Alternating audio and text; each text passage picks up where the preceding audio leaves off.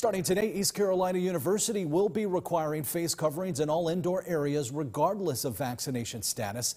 This mandate is for all students, faculty, staff, and campus visitors. 90 Your Side's Amber Joseph joins us in the studio now. And Amber, how are people reacting? Ken, ECU's campus was very busy today. It was the first day of student drop-offs, and students say they understand why the mask mandate is in place and are hoping for a normal school year.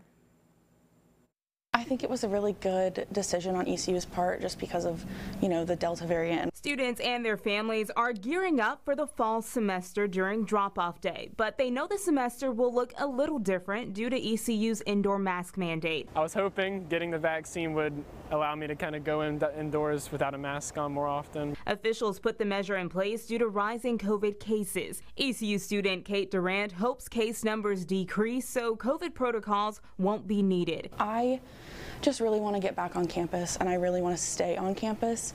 I don't know if that's going to be possible. I really hope it is.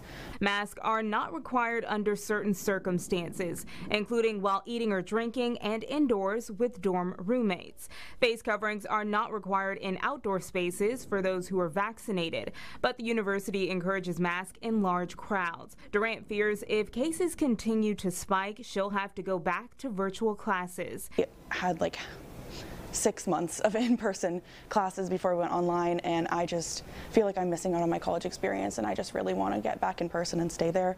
University officials appreciate everyone's understanding and hopes to navigate together as one.